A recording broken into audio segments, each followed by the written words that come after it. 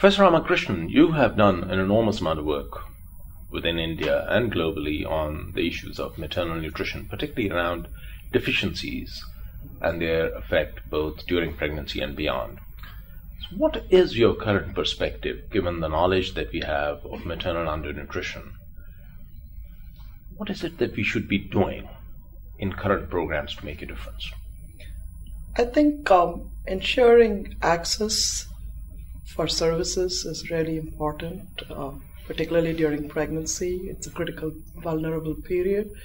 So making sure that women get quality antenatal care and timely visits, which includes monitoring weight gain, getting iron folic acid supplements, and safe delivery is very important to ensure good outcomes for the mother and her child, because that affects the next generation.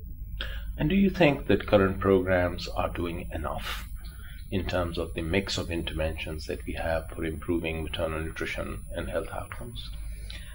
I think a lot of progress has been made with specific reference to India. The National Rural Health Mission has very good goals. The real need is to focus on implementation and monitoring how these programs are being rolled out.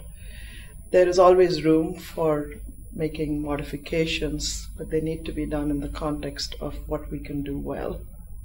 Thank you. Thank you very much.